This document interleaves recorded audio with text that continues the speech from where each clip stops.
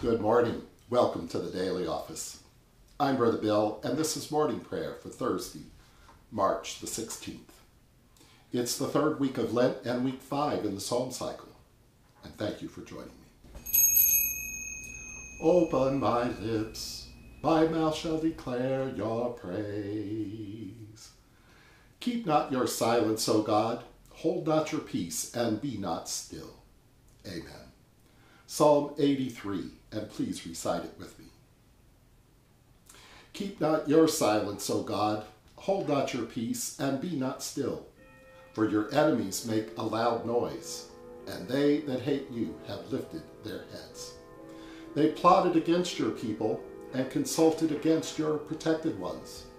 They've said, Come, let us cut them off from being a nation, that the name of Israel may be remembered no more.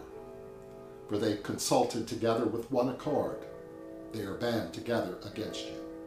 The tabernacles of Edom and the Ishmaelites, of Moab and the Hagarenes, Gebal and Amnon and Amalek, the Philistines with the inhabitants of Tyre.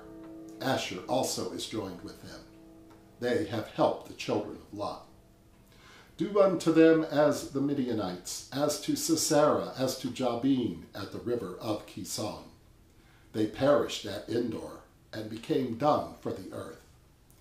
Make their nobles like Oreb and Zeeb, yes, all their leaders, as Zebah and Zalmunna, who said, Let us take for ourselves the houses of God. O my God, make them like the whirling dust, as the stubble before the wind, as the fire burns a forest, and as the flame sets the mountains on fire. So persecute them with your tempest, and make them afraid with your storm. Fill their faces with shame, that they may seek your name, O God. Let them be confounded and troubled forever. Yes, let them be put to shame and perish, that they may know that you, whose name is Yahweh, are the Most High over all the earth. Amen. Glory to you, source of all being, eternal Word and Holy Spirit, as in the beginning, so now and forever. Amen. Keep not your silence, O God, hold not your peace, and be not still. Amen.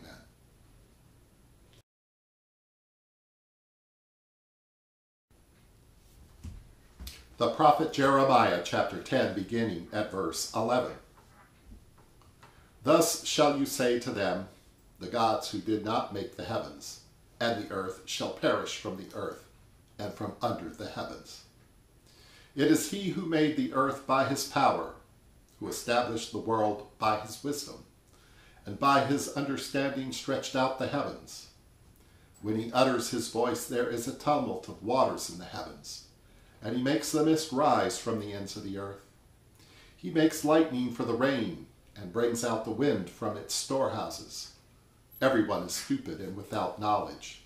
Goldsmiths are all put to shame by their idols, for their images are false, and there is no breath in them. They are worthless, a work of delusion. At the time of their punishment they shall perish.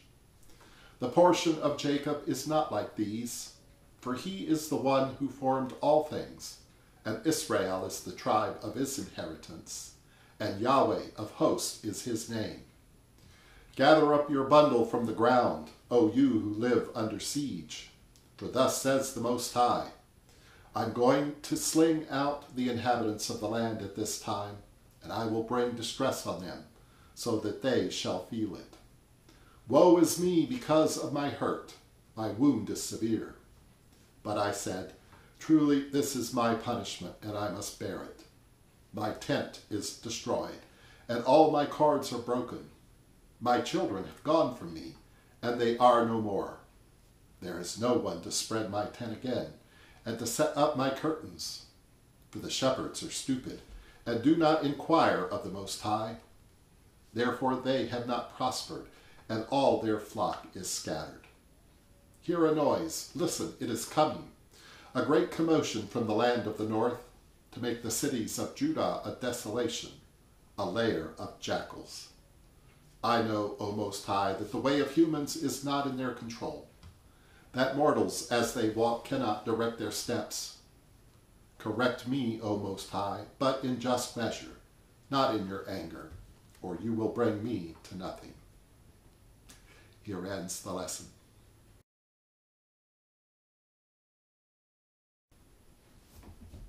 Now let us pray for the Church and the world, for the mission of the Church, that it may extend the peace and the love of Christ to all people. O God, in your mercy, hear our prayer. For Michael, our presiding bishop, for Jennifer Ann, our bishop, for Brother Joe, our community servant, for all church leaders, for all clergy and ministers, that they may be ever faithful servants of your word and sacraments. O God, in your mercy, hear our prayer. For unity in the Church, that our scandalous divisions may be healed. O God, in your mercy, hear our prayer. For the poor, for the hungry and the thirsty, and for the destitute and the unemployed, that we may share with them the riches of creation and free the world of poverty and famine. O God, in your mercy, hear our prayer. For Joe, our president, for Katie, our governor, and for all the leaders of this nation, city, and state, and for the leaders of the nations of the world, that they may bring justice and peace in all the earth. O God, in your mercy, hear our prayer. For those who died, especially Louise and Donna, Howard, Brother Joseph Benedict, Brother Ramon Ivan, Brother John William David, and Marjorie. O God, in your mercy, hear our prayer. For those who are sick, especially Robert and Carol, Adlin and Wendell, Julie and Missy and Margaret, and for the aged and the infirm, especially those suffering from dementia, and for Bill and all who struggle with addiction. O God, in your mercy, hear our prayer.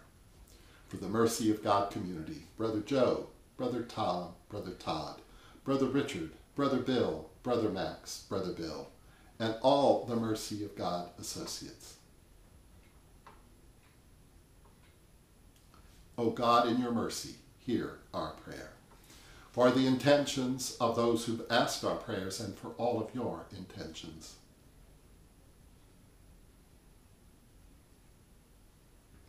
O God, in your mercy, hear our prayer. Rejoicing in the fellowship of Francis and Clare and all your saints, let us commend one another and all of our lives to Christ our God. Our beloved, which art in heaven, holy is your name. Your kingdom come, your will be done, on earth as it is in heaven. Give us this day our daily bread. Forgive us as we forgive others. Lead us not into temptation, but deliver us from evil.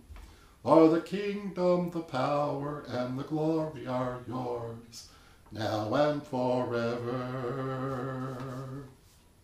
O God, deliver us from our enemies.